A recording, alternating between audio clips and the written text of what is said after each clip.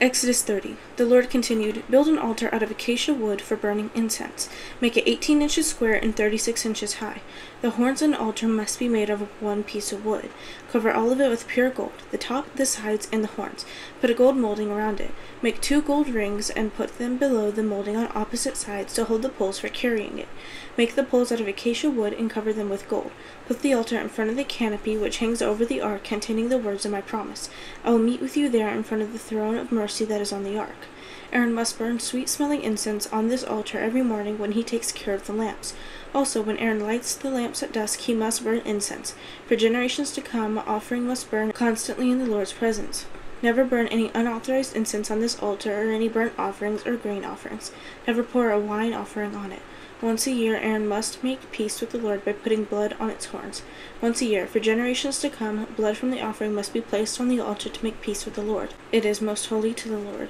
Then the Lord said to Moses, "When you take a census of the Israelites, each person must pay the Lord a ransom for his life when he is counted. Then no plague will happen to them when they are counted. As each person is counted, he must give 1/5 of an ounce of silver using the standard weight of the holy place. This 1/5 of an ounce of silver is contribution to the Lord.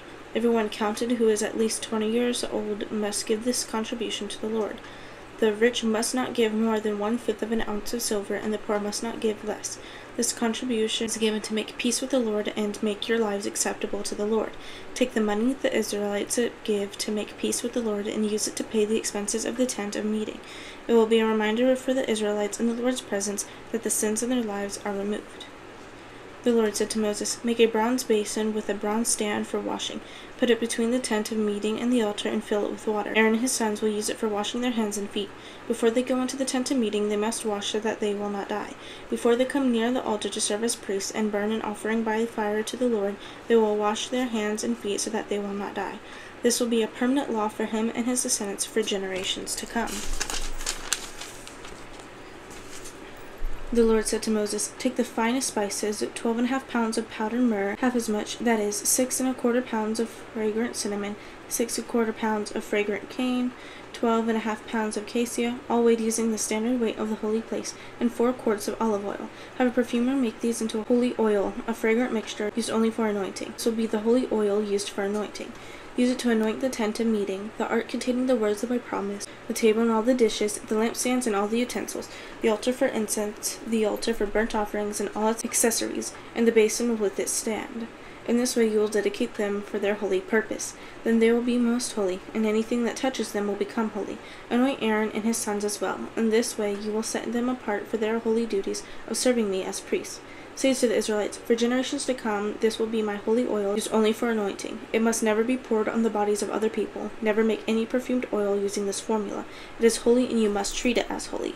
Whoever prepares a perfume like this or puts it on anyone who is not a priest must be excluded from the people." The Lord said to Moses, "Take 1 part fragrant spices, 2 kinds of gum resin and aromatic mollusk shells, and mix them with 1 part pure frankincense.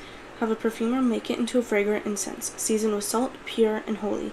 Grind some of it into a fine powder and put it in front of the ark containing the words of my promise in the tent of meeting where I will meet with you. You must treat it as most holy. Never make any incense for yourselves using this formula. Treat it as holy to the Lord. Whoever prepares anything like it for his own enjoyment must be excluded from his people." Exodus 31. The Lord said to Moses, "I have chosen Bezalel, son of Uri, and grandson of Hur, from the tribe of Judah. I have filled Bezalel with the Spirit of God, making him highly skilled, resourceful, and knowledgeable in all trades. He is a master artist, familiar with gold, silver, and bronze. He knows how to cut and set stones and how to work with wood. He is an expert in all trades.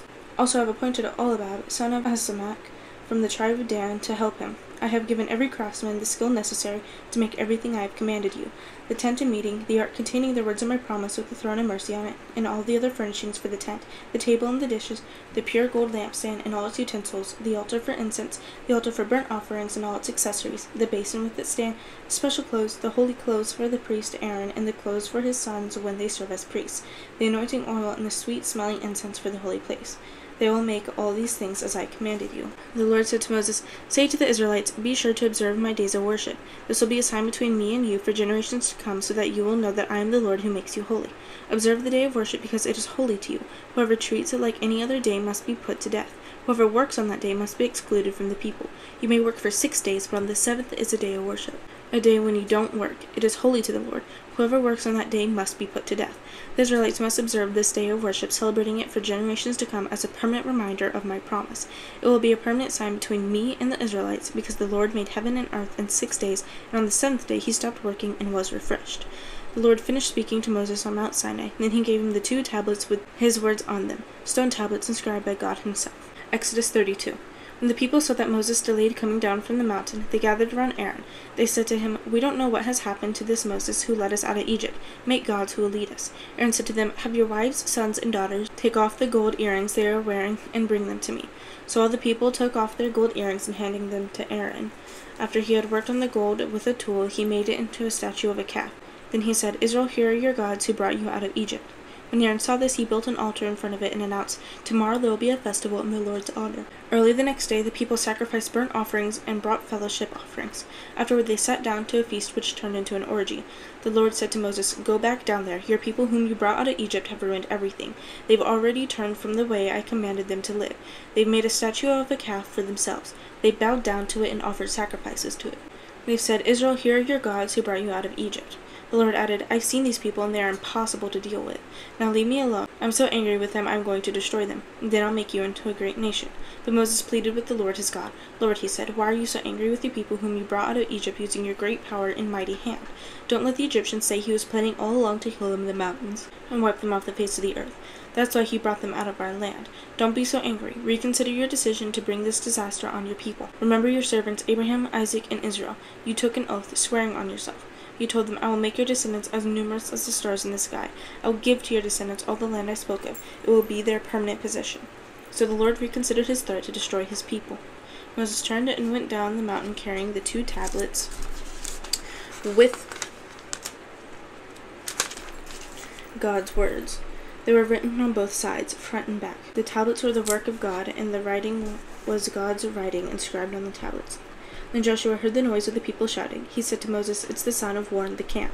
Moses replied, "It's not the sound of winners shouting. It's not the sound of losers crying. It's the sound of a wild celebration that I hear."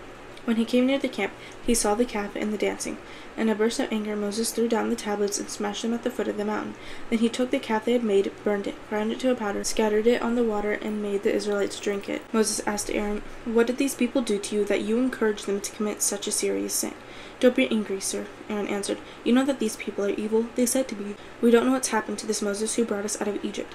Make gods for us. They will lead us.' So I told them to take off any gold they were wearing. They gave it to me. I threw it into the fire, and out came this calf." Aaron had let the people get out of control and became an object of ridicule to their enemies. When Moses saw this, he stood at the entrance to the camp and said, "If you are on the Lord's side, come over here to me." Then all the Levites gathered around him. He said to them, "This is what the Lord God of Israel says. Each of you put on your sword, go back and forth from one end of the camp to the other, and kill your relatives and neighbors." The Levites did what Moses told them, and that day about 3,000 people died. Moses said, "Today you are ordained as the Lord's priests. God gave you a blessing today because each of you fought with your own sons and brothers." The next day Moses said to the people, "You have committed a serious sin. Now I will go up the mountain to the Lord. Maybe I will be able to make a payment for your sin and make peace with the Lord for your sin." So Moses went back to the Lord and said, "These people have committed such a serious sin. They made gods out of gold for themselves. But will you forgive their sin? If not, please wipe me out of the book you have written." The Lord answered Moses, "I will wipe out of my book whoever sins against me. Now go, lead the people to the place I told you about. My messenger will go ahead of you, but when I punish them for their sin." So the Lord killed people because they had Aaron make the calf.